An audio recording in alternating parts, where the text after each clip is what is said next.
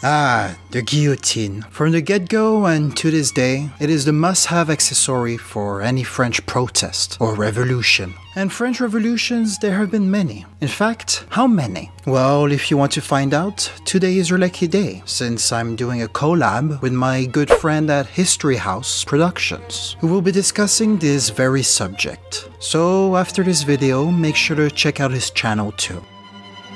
Despite its strong association with the French Revolution, the guillotine is much more ancient than that. For example, the Halifax Gibbet was used in England as early as the 13th century up until the mid-17th century, when Oliver Cromwell forbade capital punishment for petty theft.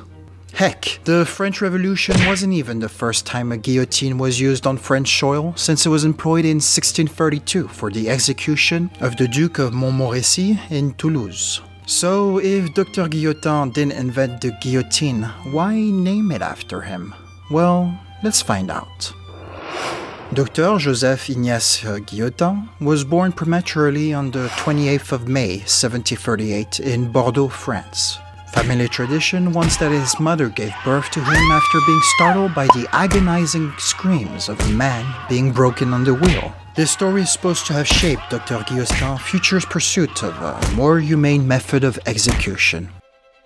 Having moved to Paris to study medicine and become a physician, he wrote in 1788 a pamphlet arguing for more non-nobility representation in the Estates Générales, which got him elected the following year as a representative of the Third Estate.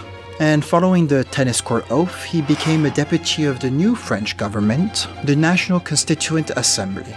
There, he mostly directed his attention towards medical reform until the 10th of October 1789, where, during a debate on capital punishment, he proposed a bill that stated,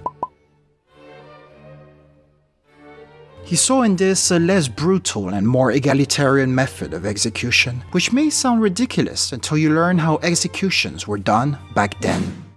You see, in the Ancien Régime, capital punishment was a complicated affair with different executions in function of the crime and the person. While hanging was the most common method, beheading was reserved to nobles and could take up to 2 or 3 strikes.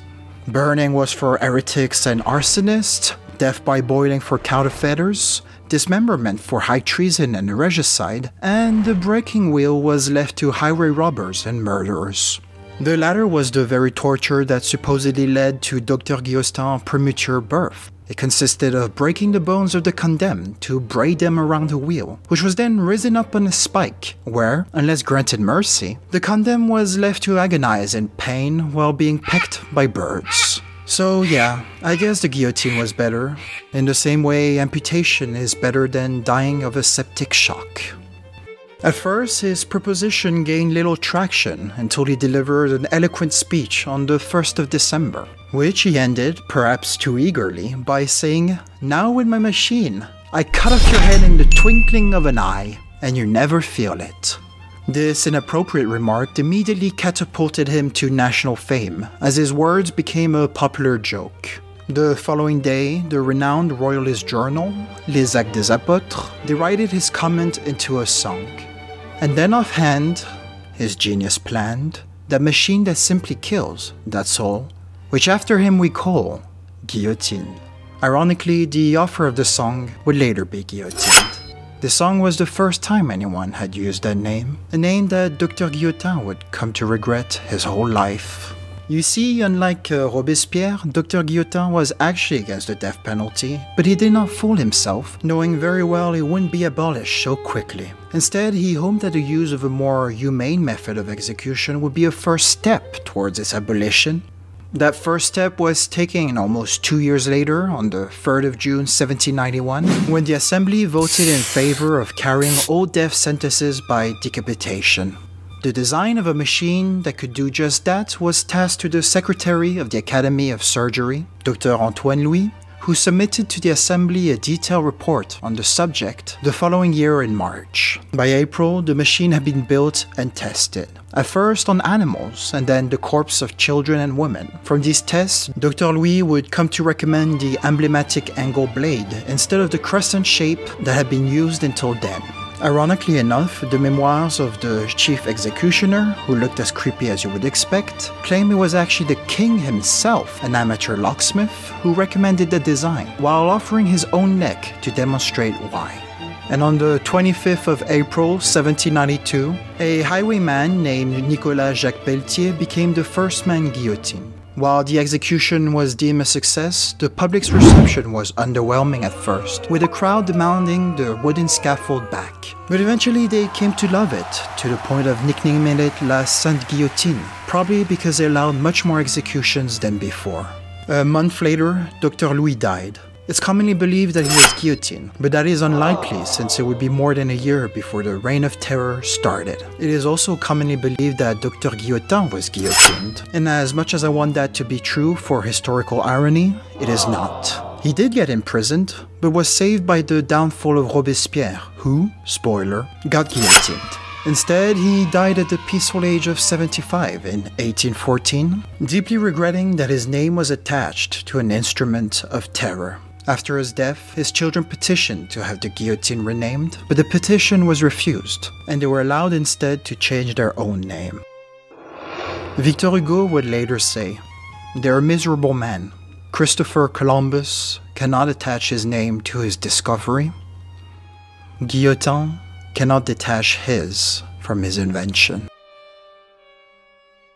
And that is how the guillotine became France's primary method of execution up until its last use in 1977. Yes, 1977.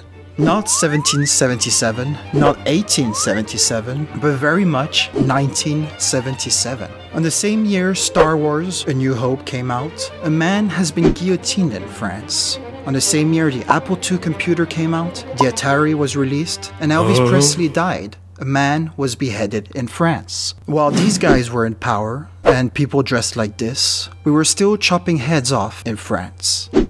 Yep.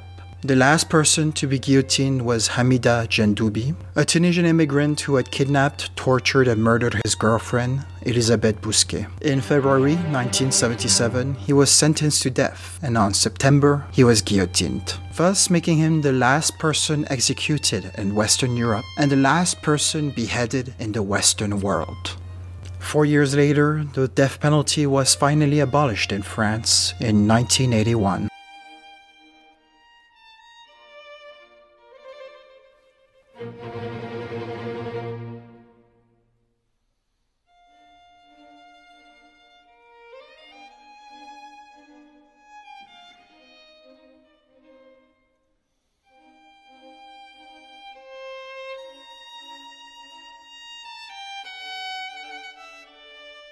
This was Barris. I will see you in 2 weeks. But until then, my friends, merde.